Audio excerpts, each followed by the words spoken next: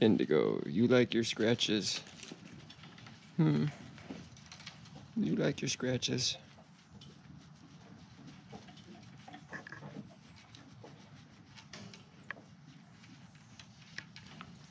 Yes. You're a sweet goat.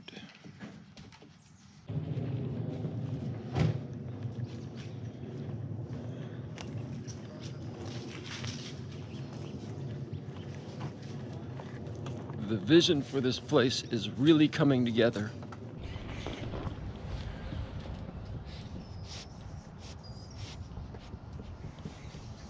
Yesterday we were able to do about half of these support braces. We'll get the other half done today and then start stretching the fence itself.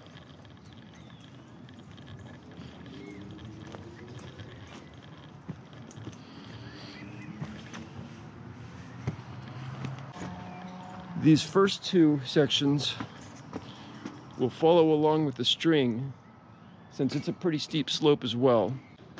And then the rest of these should be just step up and step down parallel braces. I've got an idea that probably could have helped us yesterday for figuring out some of these tricky angles. Put a rubber band right on the end of this. So once we have it set up with the string, we can just find the right angle here and then draw our line at our leisure to get that just right.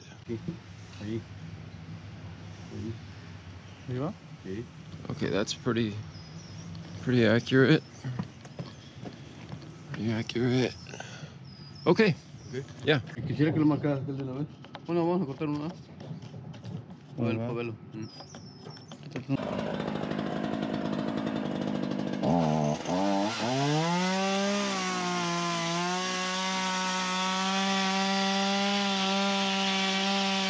Because the continuous sloping line of horizontal braces following the contour of the ground looks so good, we decided to go ahead and continue installing them that way, rather than going with that stair-step look that I thought we were going to. The last horizontal piece is going in.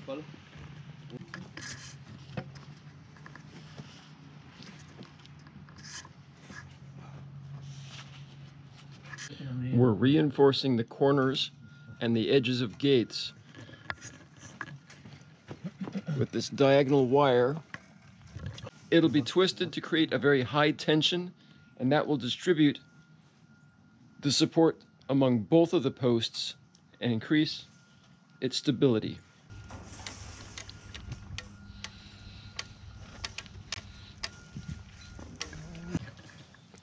Look at this. Isn't that nice how they've tied that rebar back to itself? Keeps it out of the way. Very professional looking. Indigo, you like your scratches? You like your scratches?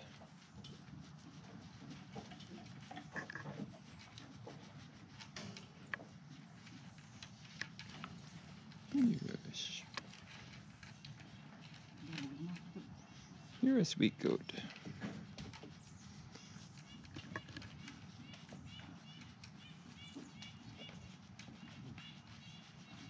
All of the pressure we put this section of the fence under, trying to squeeze the fence back up to straight, has taken a toll. We have toe-nailed in a big screw to hold that better.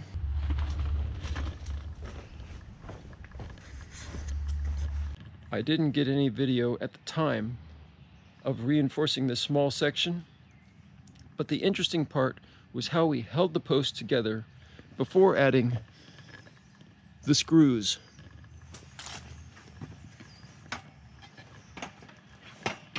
I've got a long clamp that was easy enough to just set over the posts and tighten them together. This one is now pulled a little gap to get them to come together to put that screw in. My biggest clamp is not quite big enough, so we're going to use a rope, and I'm not sure either the clamp or some sort of a winch system to squeeze them together and then screw it together. To tighten this up, we're going to just twist it. That shortens the rope, squeezes everything together.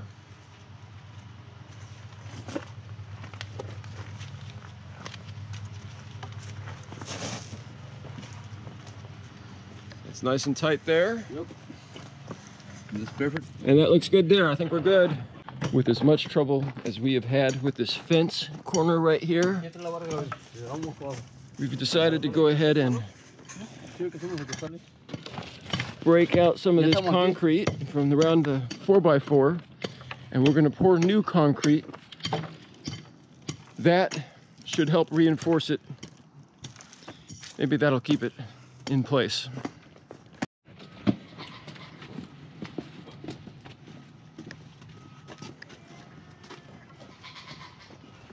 Turn the corner or Starting like here? Here. Okay, perfect.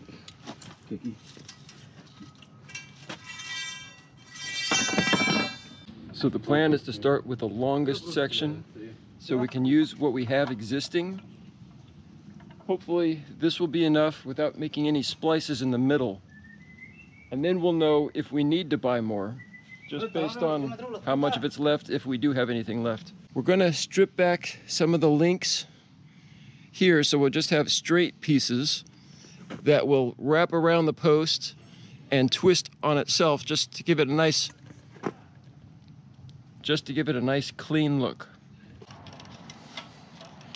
So we got this one? Yeah, we can cut that. Okay.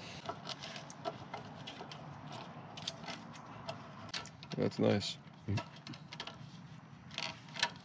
It's nicer than just cutting it.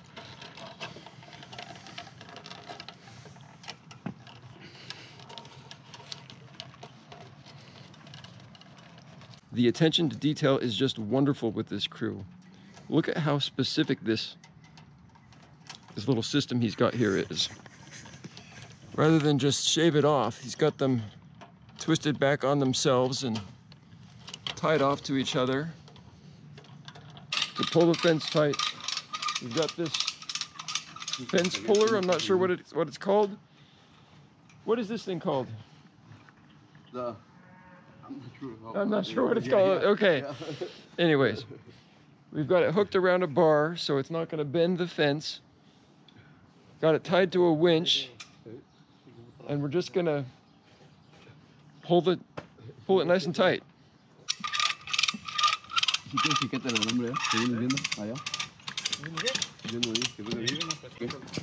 Watching the bottom here, so we've got. Maybe we can. Yeah.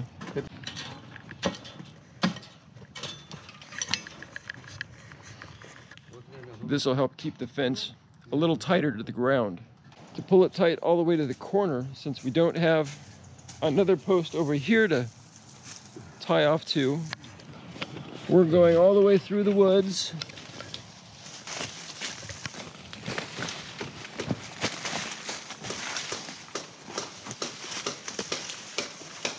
To a convenient tree.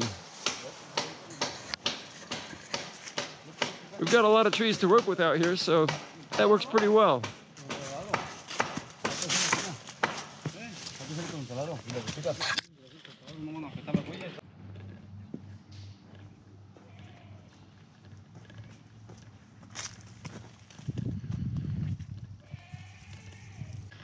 This is how far we got with the fence. I had hoped that we'd actually finish it today, but I am happy with how tight the fence is against the posts as well as against the ground. Today is Friday, and the crew isn't available to come out and help us again until Tuesday. It won't be the same guys this time, but I'll be able to show how well this part is done, so they'll know exactly how to proceed to make it look just as good. We're a little disappointed that we've had to confine our goats for so long.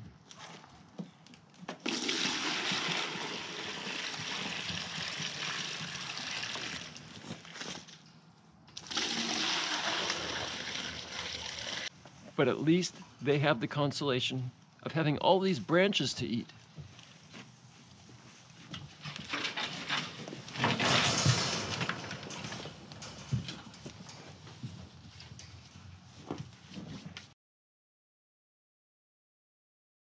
This pile of branches continues to shrink. We will have more firewood for Dad.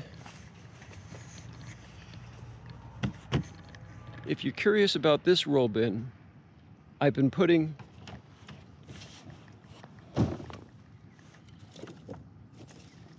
small, gnarly, but still burnable pieces in here.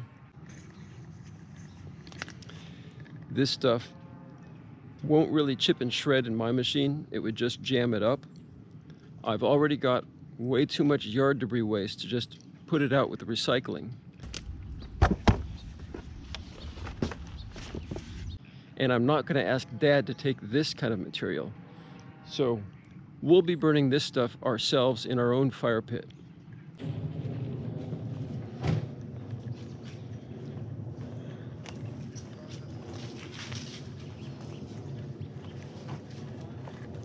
The vision for this place is really coming together.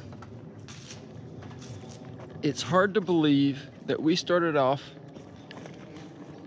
with this dog kennel and just plastic panels zip tied to the side of it as the shelter for our goats. With as nicely as this space is looking, this is now going to be an eyesore, so we're going to move it somewhere else. I've already thrown away the plastic tarp that was the roof for this structure. It never really worked quite perfectly.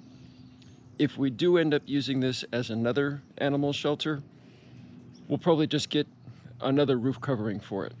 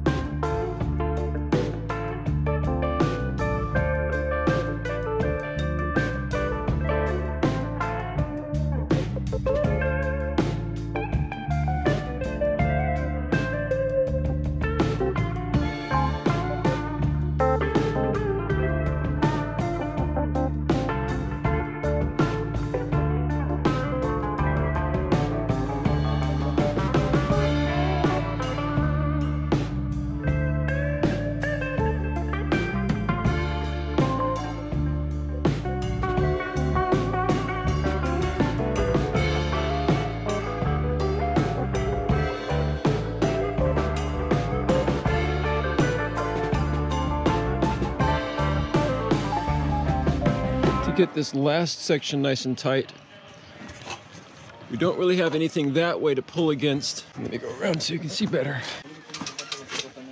So they've hooked up the fence puller around the post and are pulling it back to the post to get it nice and tight for us.